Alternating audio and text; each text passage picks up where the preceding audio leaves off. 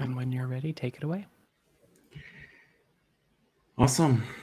Hello, everyone. My name is Orel Misan. I'm a senior software engineer at Reddit, working on the OpenShift virtualization networking team.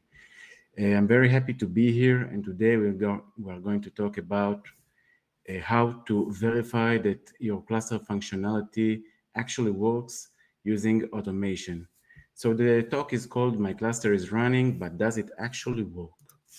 So let's go over the agenda. We'll talk about the general problem. We'll give a concrete example. We'll talk about the advantages of using automation in order to test your cluster in production, of course. What are the solution requirements? What is a checkup? How do you configure and run a checkup? We'll do a little demo of a checkup.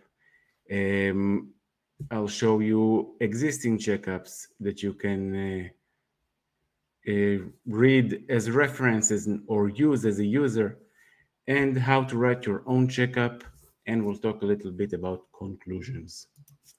So the general problem is special requirements can be met using customization or extension to KubeVirt.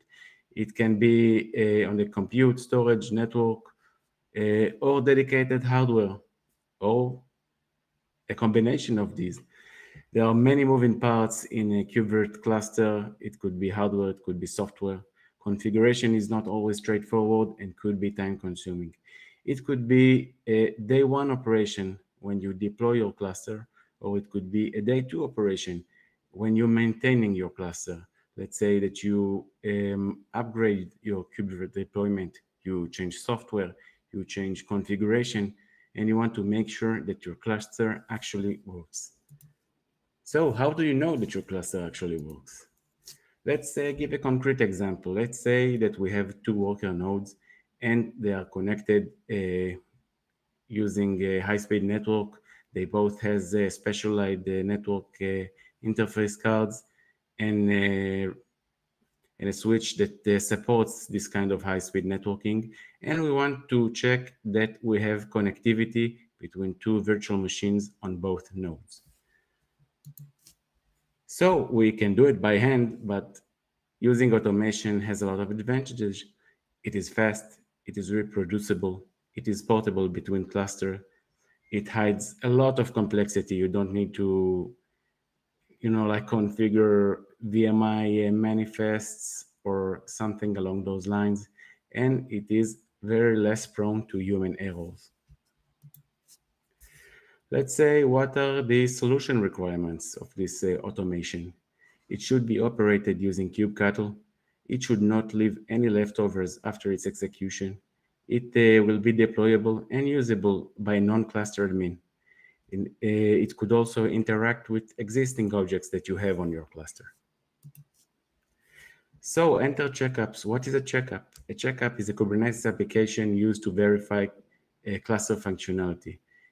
Because it is a Kubernetes application, it is composed of a container image, and it uses a service account and specialized RBAC rules in order to create, delete, remove, or update objects. So how do you configure and execute a checkup? The configuration is performed using a user-supplied config map object, and the execution is performed by applying a job that will be linked to this config map. Also, the results of the checkup will be written to the same user-supplied config map that you've configured your checkup with. Let's give a little concrete example. This is the VM latency checkup. It is a checkup that tests that two virtual machines can communicate over a network, and it also measures their network latency. So what do we have here? We have a config map that you use to configure your checkup and also to receive the results at the end. You have a job that is referring to this config map to read and write the results to, and to read the configuration and writes the results to. And it controls two virtual machine instances. It creates them, it watches them, and it deletes them in the end in order to not leave any traces behind. And we have a network attachment definition. We don't need to understand what the network attachment definition is. We just need to understand that it is an existing object on our cluster that we want our checkup to interact with. Let's give an example of this checkups configuration. As you can see, we are using a simple config map. We have the data section, which has a timeout after how much time this checkup will close itself and fail because of a timeout. We also have customizable parameters like the network attachment definitions namespace and name. We also want to specify after how much milliseconds we consider the latency to fail the checkup. Let's say in this example, we say that if the checkup is greater than 10 milliseconds, then the checkup fails. And the last parameter is the duration, the sample duration parameter, which says this checkup will try to check the latency and connectivity for 5 seconds. This is an example of how you configure the checkup job. Basically, most of it is a boilerplate. You don't need to change anything. You just take it as is. The only thing that you need to change is where the config map is located, its namespace and name, as you can see here inside this red rectangle. And let's talk about the results. As you can see in the results, they are written to the same config map that we've previously supplied to the checkup. You can see that your input is also present here, so you can see what output was received from which inputs. The two things that we mostly care about is the status.succeeded field, and in this case it is true, so the checkup has passed and we have connectivity between two VMs over two nodes. And we can see also the status failure reason field is empty, so we did not had any failures during this run. And this is an example of a failure case when the status succeeded field is false, and we can see that we've tried to ping the target VMI from the source VMI, and we couldn't do it because we had network connectivity issues. So what are the main processes of the checkup? First, it fetches the user configuration from the config map. Later on, it's the setup phase, where it creates the two VMIs and wait for them to completely boot. In the next phase, the checkups body, we use the VMI's console in order to ping the target VMI from the source VMI. Right now we're using a ping, but it also could be a very fancy tool other than ping. And in the last phase, or one before last phase, we tear down, we delete both VMIs and wait for their disposal in order to not leave any traces behind. We also use owner reference. We make the two VMIs be owned by the checkup's underlying pod, and this is another garbage collection mechanism that Kubernetes provides us in order to not leave any traces behind. And the last step is reporting the results, as you saw in the previous slides. So let's do a little demo.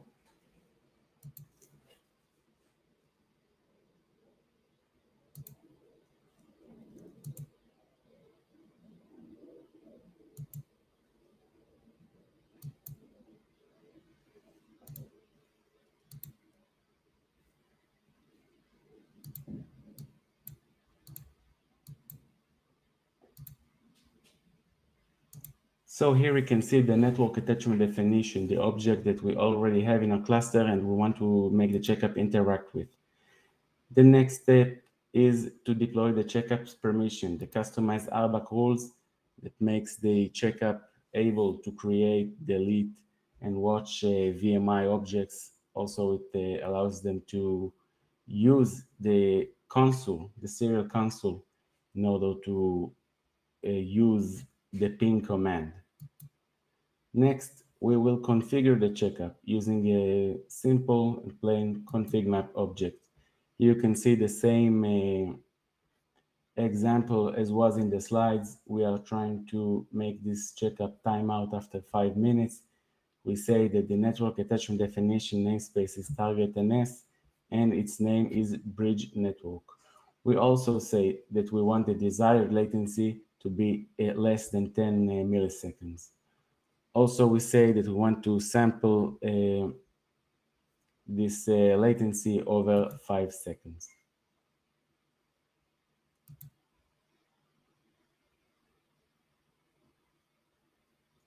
Next, we apply this config map.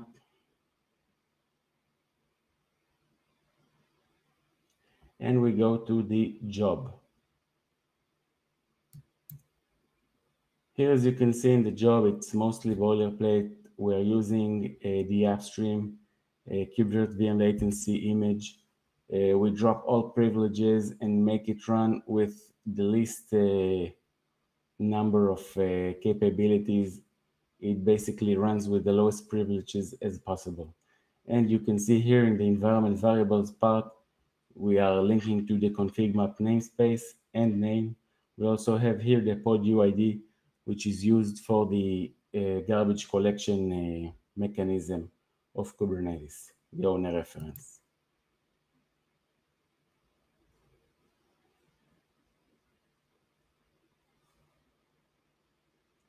So here we apply this job and we'll wait for it to complete using the kubectl wait command. This is a bit fast forward, so it doesn't end this quickly, but it ends quickly enough. Here we can see the results produced by this checkup. Let's go back a bit.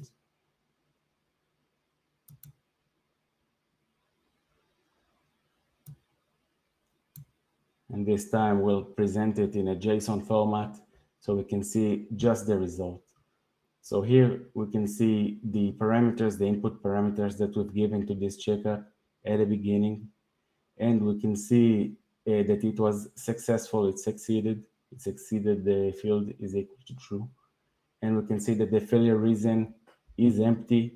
And we have here measurements of all kinds of latency, like the minimum latency, the maximum latency, the average latency.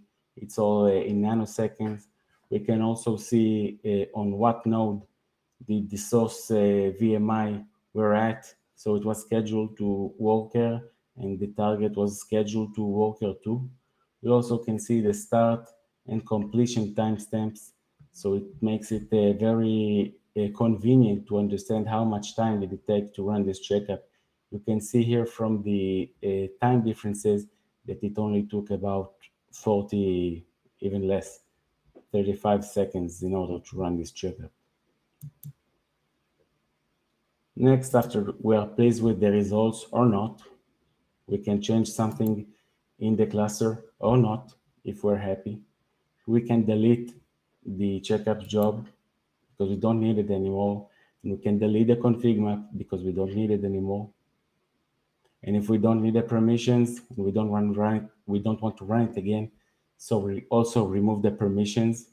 And you can see by using kubectl get VMI command that the cluster is empty and we did not leave any traces behind. So this was the demo. Let's get back to the slides.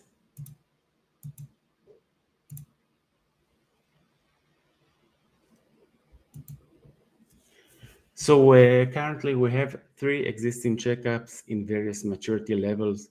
The one that was just demoed is called the VM latency checkup.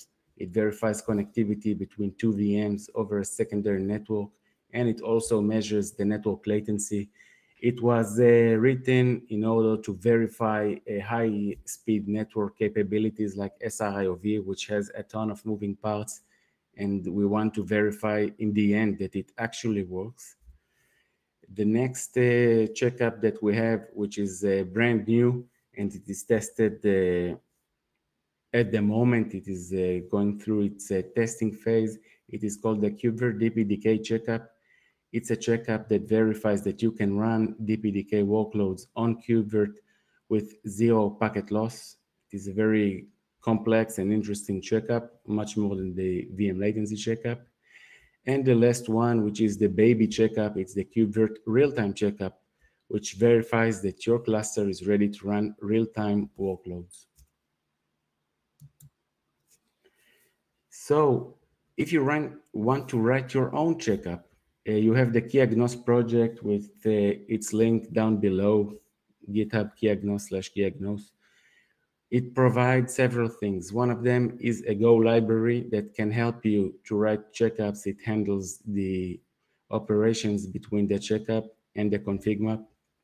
And it also provides the VM latency checkup as a reference. You can read it. It's quite simple. It is written in Go, and you can understand from it how to test your own use case. Maybe it's a compute, maybe it's a storage, or another network checkup. So for conclusions, cluster functionality should be checked when the cluster changes. If you, for example, change configuration, software, or hardware components. And using checkups could make this process faster, reproducible, and less prone to human error. It is also operated by kubectl, so you don't need any specialized tool in order to use it.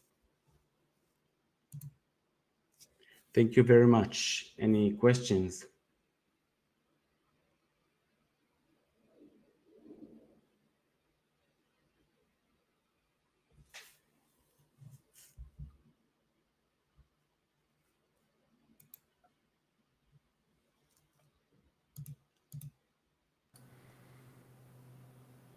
Let's see, we have here a question from Lubo. Do maintainers accept new checkups?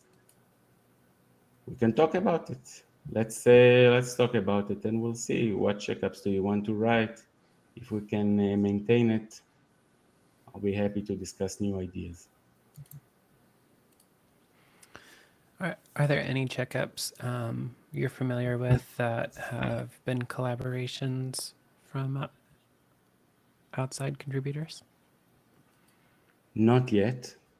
This is a relatively new project. Yeah. It only runs for 1 year or so, and it also has, like 3 checkups.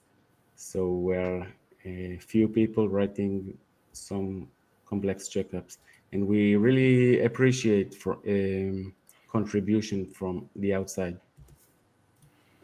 Great. We're only 17 minutes in, so I don't know if you had any other demo items that you thought about including. You're welcome to jump back into it and do whatever comes to mind. We might have another question. Can result config map show history of repetitive checkup results? So it sounds like testing history. Yes, so as a feature, we don't allow the results config. It's it's showing both the input and outputs of the checkup. So we don't allow checkups to be reused. So each checkups check that if this config map, was used in the past, so it doesn't let it be used again in order for the results to match the inputs. So you don't mix and match inputs and results. I can also show the DPDK checkup real quick because we have time. Yeah. The DPDK checkup, as I've said earlier, checks that your cluster is ready for DPDK workloads. So let's run the checkup. It is very similar to the VM latency checkup. As you can see, we also interact with the network attachment definition.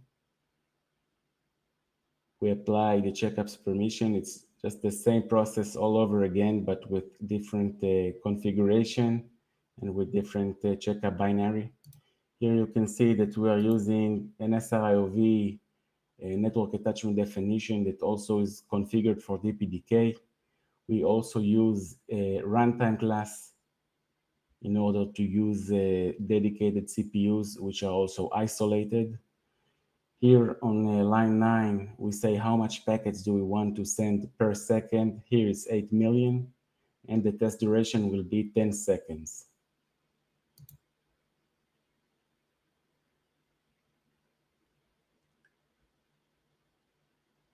So here we apply this config map.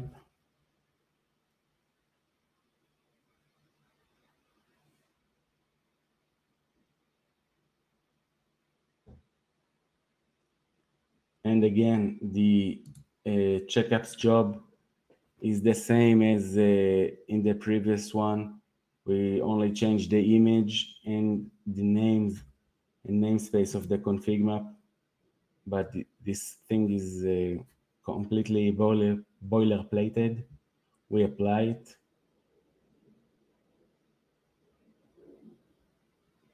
And we wait for it to finish successfully. Here it's not in real time, it is a little faster than real time because this checkup takes several minutes to complete. Here we can see the results. We can see that we have 0 packet loss and the checkup was succeeded. That means that our cluster is ready to run DPDK workloads. In this specific test, both the receiving end and the transmitting end both were on the same node, but this checkup could also work across different nodes in the cluster. And same as the DPD, and same as the VM latency checkup, we delete the job, we delete the config map because we don't need them anymore, and we delete the permissions, and our cluster is nice and clean.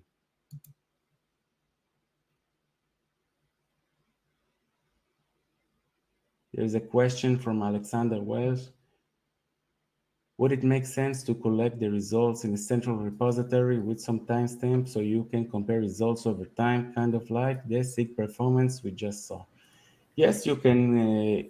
If you want, you can save all of your config maps. It has all the inputs and all the outputs and all the timestamps. You just don't delete them when you complete your checkup execution.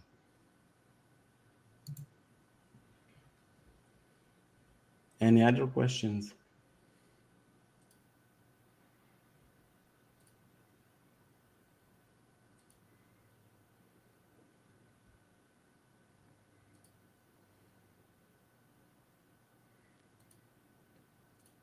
Alexander, can you please elaborate what could be part of the tool?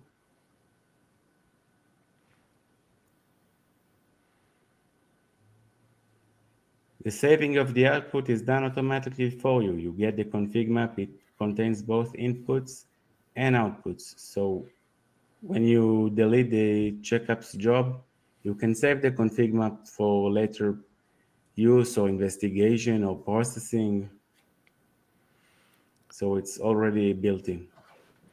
Yeah, if I was to add my 2 cents, which aren't necessarily a complete picture of what you're doing, but I would guess that the config map, I mean, unless you had a reliable logging stack or storage that was predictable, it's kind of difficult to say know that how to programmatically save the contents of the config map. And that's like where to put it, whether you're sending it to a logger or whether you're sending it to an S3 bucket or something like that. And that's something that makes sense probably for the operator to do, the actual DevOps folks running the clusters. Yes, this makes total sense. Thank you for the feedback. We also considered in the past also exporting some artifacts from checkups. Let's say these checkups probably, I'm not sure if they will produce artifacts, but maybe other checkups can, like graphs or some spreadsheets. The sky is the limit with these checkups. You can do basically whatever you want. That'd be cool. All right. Well, thank you very much for your presentation. Thank you for having me.